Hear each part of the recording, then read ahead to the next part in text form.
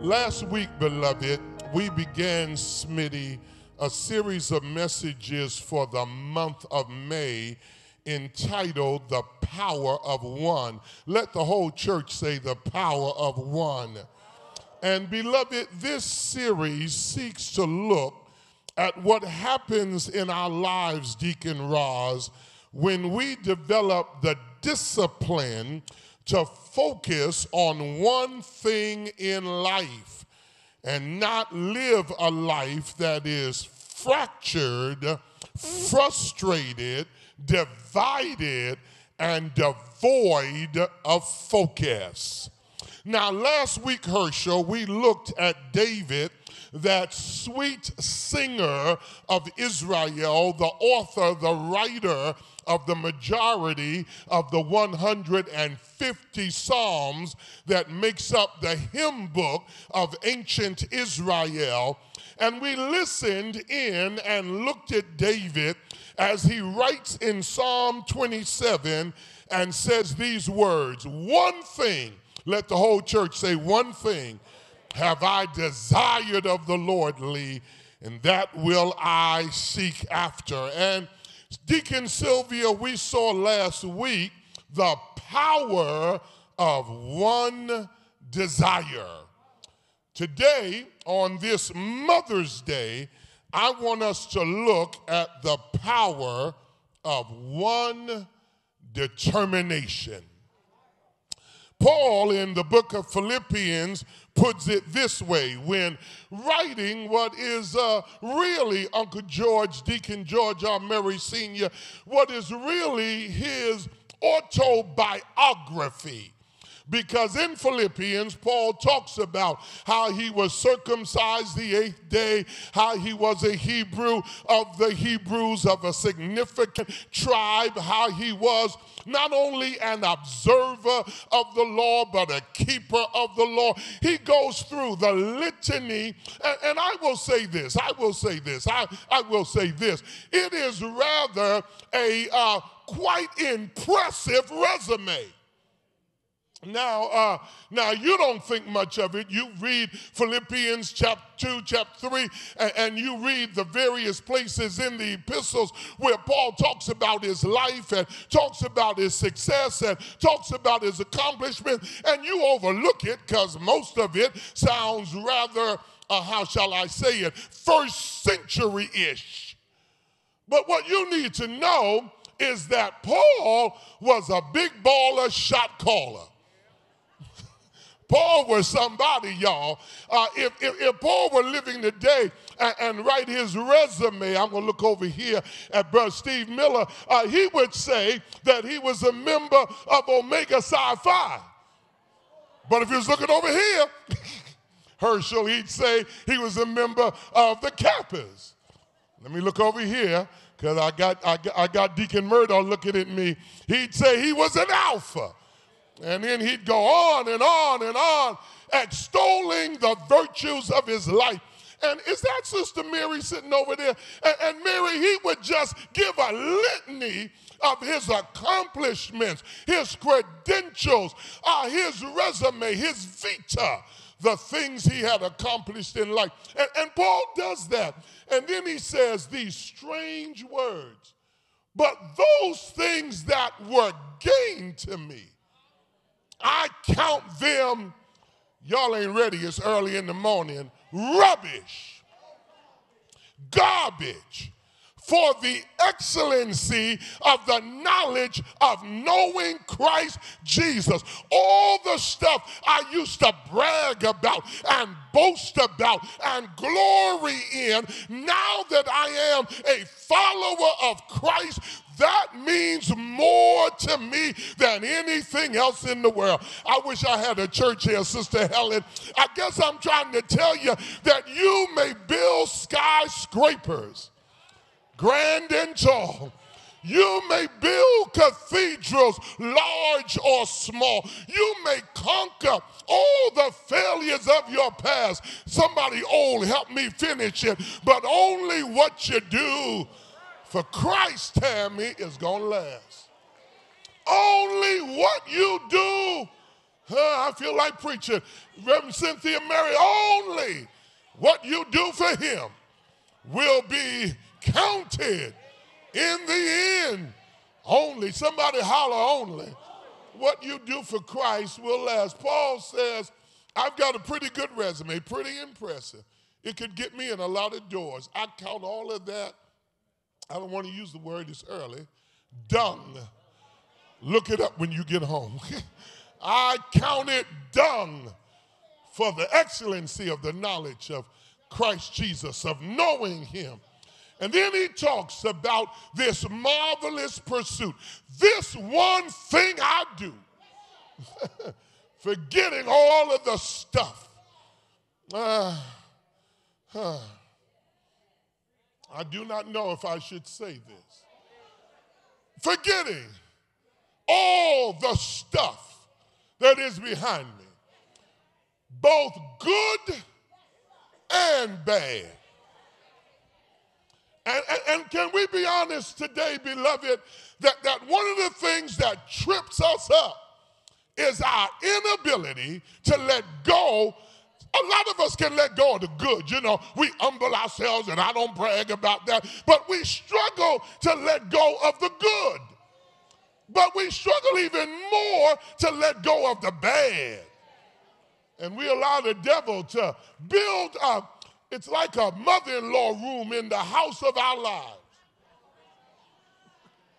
And move in and constantly remind us, Doug, of stuff that's in our past. Paul says, I forget all of it.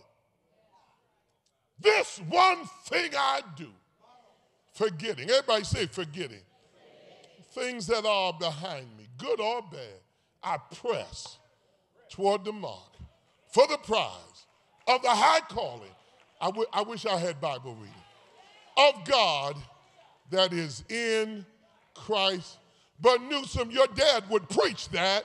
I press toward the mark for the prize of the high calling of God. It is what one writer calls a magnificent obsession. To be gripped by one thing. I'm looking around trying to figure out who in here. Let me look on Deacon Rosie Dowdy, you online.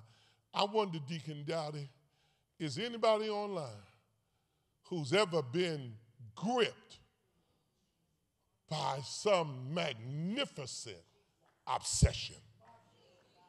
Something so great and grand and glorious, nothing else matters because you have become, I know obsession is a bad word. That's why the writer calls it a magnificent, a worthy obsession. I'll say this, since y'all not going to help me anyhow, I got to reach in my back pocket and pull out those amens I store for moments like this.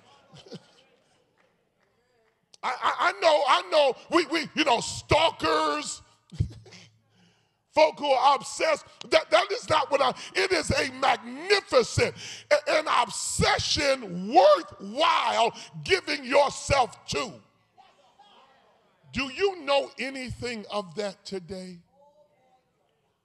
Do you know anything of a goal, an aspiration so high, so holy, that you give yourself fully and freely to it because it is your magnificent obsession? I'm going to say this, Chris, if I got to run out my own pulpit. You aren't living until you get one. If your life, preach Clarke, I'm doing the best I can with a hostile crowd. If your life is buckshot lived, if your life is diminished and diluted because you are here, there, everywhere, If your life is a mile long and an inch deep, I feel like preaching this. You will live a long time, but you will never make a mark in this world. Can I argue my point today? Martin Luther King Jr. did not get to his 40th birthday, but what a mark he left. Malcolm did not make it to 50, but what a mark he left. Medgar Evers did not get to see 45, but what a mark he left. John Kennedy never got to 50 years old. What a mark he left. My God, I think of people who were obsessed with some marvelous, magnificent obsession, and they may not have lived long, but they lived well, and their lives made a difference. Can I ask you this, and you will not be mad at me? What if you live to be 100 on the trajectory your life is currently on? When we bury you at 100, what will we say about you? Will we have, Pastor, can I say it?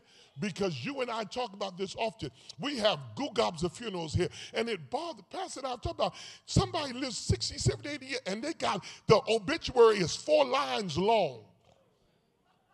And we got to fill in the blanks. Lived all that time. Never made a mark. It is a magnificent, everybody say a magnificent obsession. It is to find something. I would wish for you today.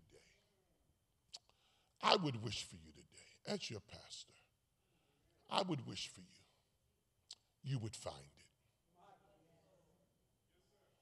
I would wish for you that you would cut the dinghies from the ocean line of your life and sail out into deep water. I would wish you would stop playing around the shore, sticking your toes in the sand, letting the water wash up ankle deep. I would wish you'd take a deep plunge into the wide ocean of God's providence and God's purposes and God's plan, and swim, sometimes trusting him because you do not know where the currents will take you, but knowing the currents are under his control. God, I feel like preaching that today. To step out in faith. Take God at his word. DP, you can live a safe life, but you'll be bored. Your life will be drab and dreary, and it'll be kind of grayish. But if you want bright colors, you've got to get off the beaten path. It is Deacon Dawkins, Deacon Gary, was it Robert Frost who said, 2 roads converged in the woods one day, and I took the one less traveled by, and that has made all the difference. Jerry, you got to get off the beaten path sometime and make your own trail. Priscilla, it's what you did. City year and what you did in city council, going where women aren't supposed to go. You got to cut your own trail. I was talking with someone, Priscilla, in great power in this city over lunch the other day, and we were talking about Les Brown and about Les Wright. Auntie Les. I told this person, everybody calls her Auntie Les. Lee, you remember strategies against violence everywhere. We should have kept that going, all this murder in this city. Somebody go get Auntie Les and bring her back here. Cut a path. Les Wright did. Cut a path. Les Brown did. Cut a path. The road, I do not know who I'm preaching to. Just know this is not in the notes. It is, I believe, straight from God. If you're going to live a brave, bold life, you must find some magnificent obsession. Like Paul, you have to say, this one thing I do. Nowhere, I'm through, nowhere do we see this better exemplified, Deacon Sylvia. Your life shows it. Sil talks about her life. Deacon Sylvia talks about her life, single mother. She had us laugh. She had me laughing. She and I were talking privately. She don't mind me telling. She said her mother would not watch her kids. She said, you made them, you take care of them. And Sylvia said it made her become the woman she is, because she had to work and take care of those kids, and she couldn't pawn them off on somebody. Y'all ain't, come on. Somebody say magnificent obsession. And she rose from that. Single mother rose from it to become a vice president of a bank, a leader in this community, a deacon in this church. You can do it, but you got to find some magnificent obsession. Your life, my life, our lives must be lived with the words, with a Pauline philosophical bend. This one thing I do. Nowhere, Loretta, is this better exhibited, better displayed than on this Mother's Day, than in the life of this mother in Matthew chapter 15. We are told she's a daughter, a woman of Canaan. Some call her a Syrophoenician woman, but that's such a hard word to say. I'm going to stick with Canaan. She's a Syrophoenician woman. She's a daughter. She's a woman of Canaan. I did some research on that. I looked it up in several dictionaries, commentaries, several atlases. I just was trying to be sure of something. And there's some disparity, some lack of agreement. But most scholars agree that Canaan was most likely in either the Middle East or what we would now call Africa. Okay, y'all ain't with me. I just said something, y'all didn't say nothing. This is a black woman. Okay, and I'm going to say this if I got to run out the room. She's a black woman with black mother love. And anybody here been raised by a black mama, you know ain't no love like black mother love. Now, it'll get you straight. It'll get you right. It'll beat you down, but then it'll pick you up. Ain't nothing like black mother love. Child, it'll take you almost to the brink of eternity and pray you back. Said, oh, Lord. Oh, Lord, bring that child back. Black mother love. She's no doubt a black mother. She's a Canaanite, a Syrophoenician woman. And I noticed something. Lord, my phone keeps going off when I hit. Okay, no. Yeah, hold on. There you go. Lord, I got to stop hitting with this hand or put the watch on this hand, one of the two. Notice how this woman is treated by Jesus real quick. Look in verse 24. In verse 24, well, actually, verse 23, he ignores her. Bible says, woman comes to Jesus, and Jesus doesn't even answer her. He ignores her. Then in verse 24, he isolates her. He tells her, I'm only sent to the lost sheep of the house of Israel. You're not that. You're a Syrophoenician. You're a Canaanite woman. Will y'all allow me to say this? You're a black woman. Oh, Deacon Angie, they done got quiet on me. You're a Syrophoenician. You're a Canaanite. You're black. I am sent to the lost sheep of the... He ignores her, then he isolates her, and then Jesus is on a roll, y'all, because in verse 26, he insults her. He calls her a dog. Verse 23, he ignores her. Verse 24, he isolates her. Verse 26, he insults her. But somebody holler, keep hanging in there. Because in verse 28, he's impressed by her. Here's my question the next 14 minutes. Here's my question. What made this mommy, this woman, able and willing to endure the hurt and humiliation that she experienced? Where did she get this degree of determination from? And I believe the answer is in her singleness of focus. Y'all ready for it? She wanted her daughter delivered. I'm trying to give y'all a chance to preach.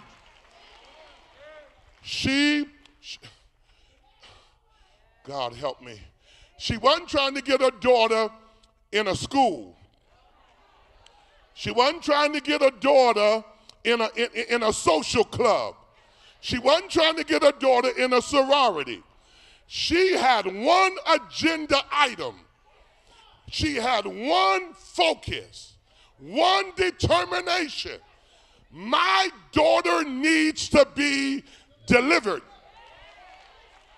God, I need help right here. And I'm going to say this, Pop Logan, if I got to run out my own pulpit, and there are a whole lot of mommies in Columbus, Ohio, in America and the world who need to adopt this sister's spirit and just say, I don't care what it takes. My child needs to be, my daughter needs to be delivered. My son needs to be saved. And whatever I have to do to bring that to pass, I am determined to do it. Here it is. 3 things, I'm through. How did she get there? I'm glad you asked. Here's the first one. This mommy, this Canaanite woman, probably a black mother, recognized that she was the only hope her daughter had. Uncle George, Mom Mary, I don't want to go into it because if I do, y'all are going to miss your reservation at brunch. I don't want to go into it. Thank you, Uncle George. Uncle Deacon Murray said we need that. Listen, she recognized she was the only hope her daughter had. Nobody else was going to do this for her daughter. I want to say to every mommy in this room and every grandmother and every father and every grandfather, every uncle, every aunt, listen to me. For many of our children, we are the only hope they have. No, I need you to hear me. We cannot expect the systems of our society to save our children. We cannot expect law enforcement to do it. We cannot expect the judiciary or the legislature. We cannot expect the president or the governor or the mayor to do it. We cannot expect some outside force. There's no superhero that's going to fly into our community, sweep in, swoop down, and save our children. If our children are saved, it's going to be every last one of us sitting up here today who, like this Syrophoenician African black mama, says, I'm the only hope she has. I'm the only hope.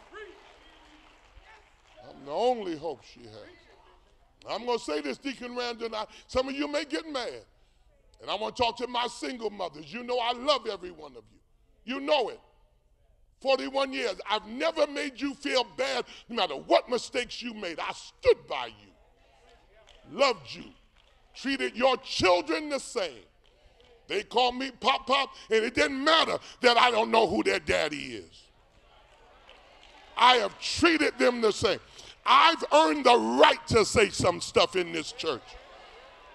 And I know you want to be married. I know you want companionship. I know you get lonely. But you can't bring every Tom, Dick, and Harry into your house and into your child's life.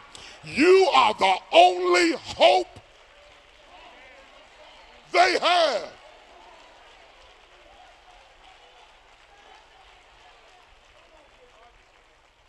If my daughter's going to be delivered, that mommy said, I'm the only one who's going to get to Jesus on her behalf.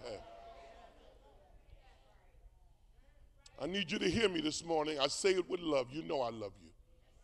I don't have to say it because you know it. I've shown it to you. Part of what's going to save this next generation is we got to get better. We got to get better. 3 things, write these down, A, B, and C. Notice the concern she has for her daughter. She cares about her daughter. She's concerned, that's the first thing. B, she cares about it. She shows her concern. Uncle George, there are members, and I'm looking around because I want to be very mindful, very careful. John, very careful. I don't think anybody would be offended, but it's a sensitive matter. We have parents in this church whose children, whose daughters and sons are on the autism scale at various places. I watch them. I don't say much to them, Larry and Wanda, but I watch them. And the concern they have. And the care for children who are, in the words of my grandma, are more than a handful. If you've never raised a child with challenges, you do not know what it's like. I'm looking at you, Rennie, Priscilla, John behind you. John, your long battle with sickle cell anemia, in and out of hospitals. If you've never been there, a child with a chronic illness, a debilitating disease, this daughter is severely, your grandson, severely demon possessed.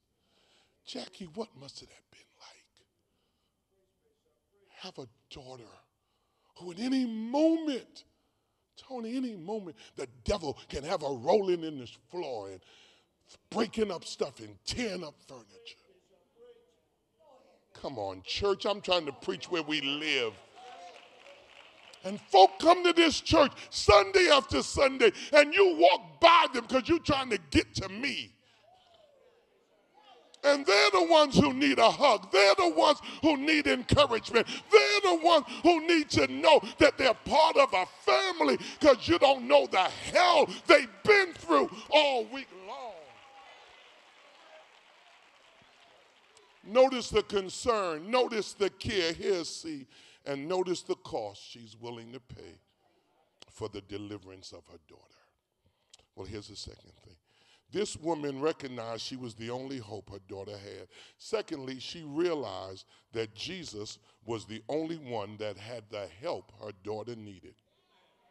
Ooh, that was good. I like that, and I wrote it. No. This woman didn't just recognize she was the only hope her daughter had, but Mom Mary, she also realized Jesus was the only one that had the help that her daughter needed. Some texts say she was vexed with the devil. Some say she was possessed by the devil. Some say she was tormented by the devil. The New King James says she was severely possessed by the devil, by demons. Here's what we know, though. Jossie, here's what we know. This girl's problem was a spiritual malady, and so it called for a spiritual remedy. Ooh, I just said something. And that so well describes, does it not, the state of many of our children today. We see the fruit, but not the root. We see the results, but not the reason. We see the actions, but not the adversary behind the actions. Can I talk to y'all today?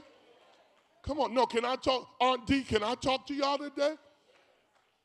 Who was it came to me? John, where's John? Where's John? Where did John go? Oh, John. Was it you that showed me on your phone, or was it Bill, about the murder? Which one? It was you. Bill, where was, drop your mask for a minute. Where was it? I thought it was here in Columbus. The one this morning, you said not up there in Clintonville or something. Was it Clintonville? Yeah. In Clintonville. See, some of y'all don't know where Clintonville is because you don't have near cousin living in Clintonville. Don't nobody in your tribe live in Clintonville. Bill said, I'm putting on my jacket, get ready to come preach. He said, my God, they shooting people up in Clintonville. What you think? Did you think it was going to stay in Linden? Silly rabbit. Did you think it was going to stay on Mount Vernon and Long Street? Did you think it was going to stay on the hilltop? Violence is a spirit, and it may start one place. It's going to spread every place. You can't move that far away. This is a spiritual problem. We looking at the gangs and the bullets and the guns. My God, y'all better look at the devil. You better look at what you've let your child become exposed to at 5, 6, 7 years of age, because now it's bearing fruit in their lives. Kevin, I know y'all mad at me, but you need to know I don't care. Somebody's got to cry loud and spare not. Somebody's got to preach to this generation. And I'm doing everything I can within my power, with my limited influence in this city, to advocate for more events and activities, for opening up, these centers and these rec places so kids can play basketball and they can.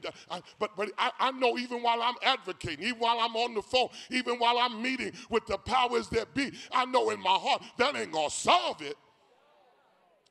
The only thing that's going to turn this nation, this state, this county, this city around is a move of God, because the saints start praying. I gotta go because I feel y'all getting mad at me. Somebody holler, this is not a job for Superman. This is a job for the Holy Spirit. This is a job for the Almighty God.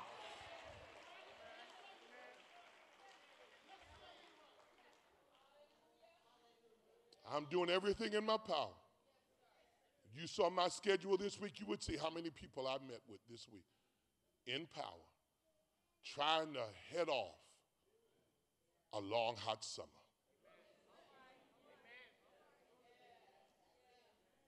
Talk to our chief of police, we're praying for her. Talk to our mayor, we're praying for him. Herschel called me, and Herschel, you and I didn't get to talk, but I'm worried about this bill they pushing through. I'm doing everything I can with the leveraging of influence from 41 years. But when I lead the meetings, I go to my study and I pray and I tell God, if you don't help us, I wish I had a church here. If you don't, I know what we just said, Lord, and I'm thankful the money's going to flow, and I'm glad we got projects, and I'm glad we've got plans, but if you don't help us,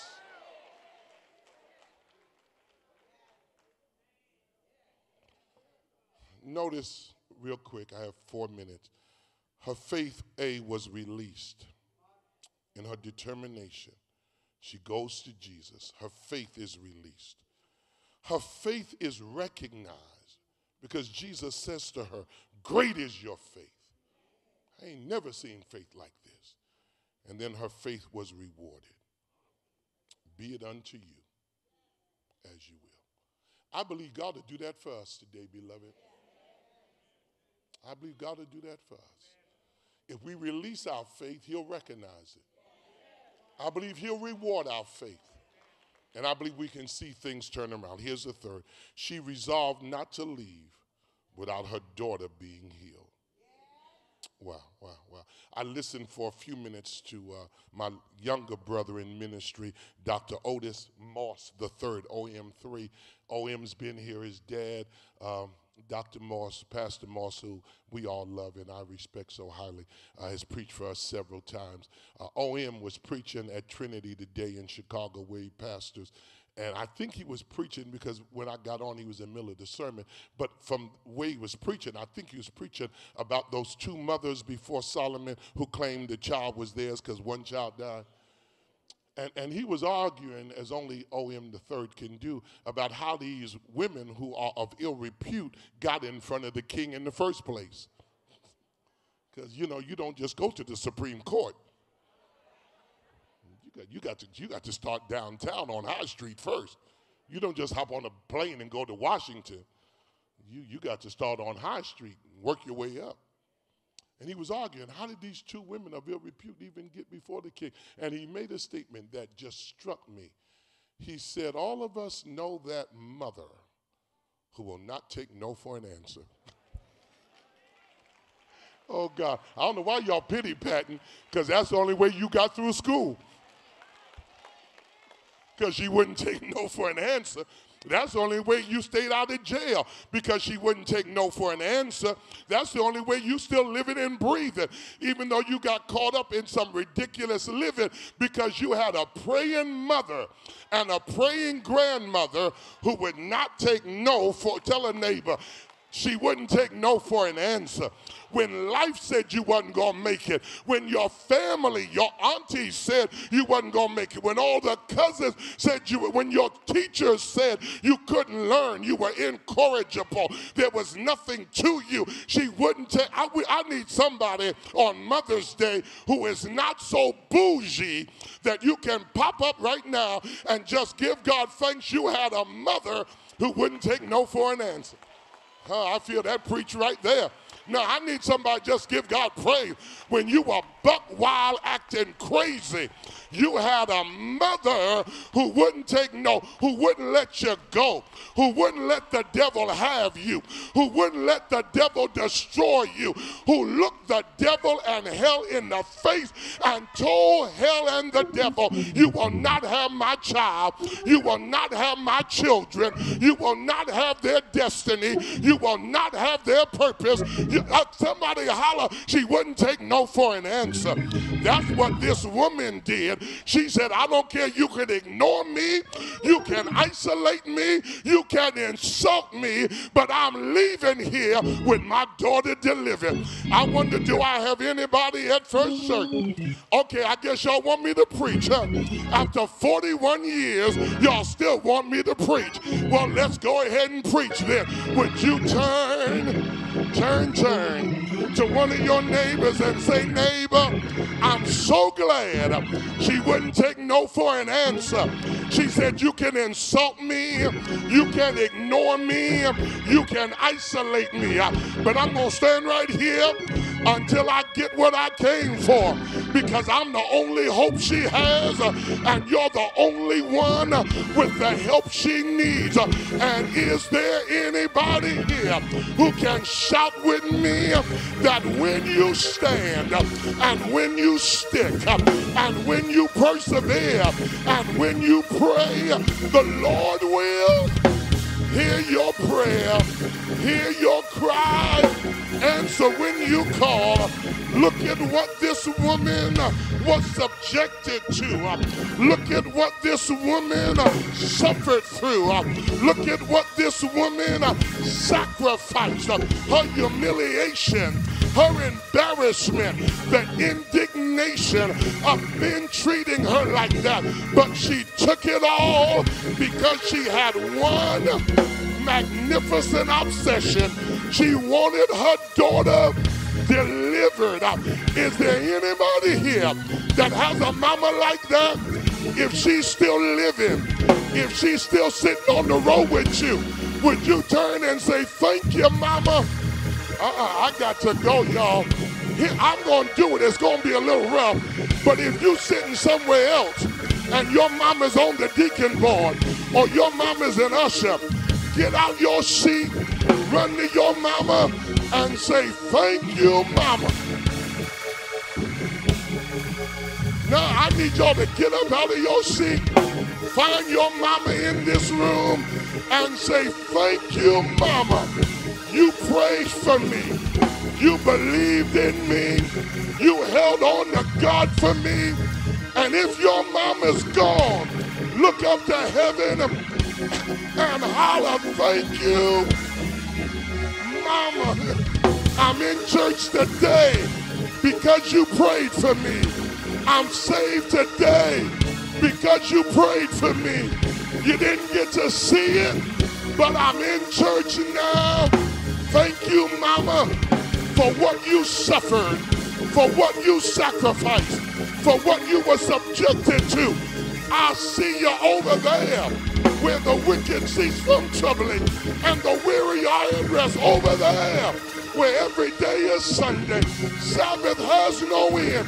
Find your mama and say, thank you.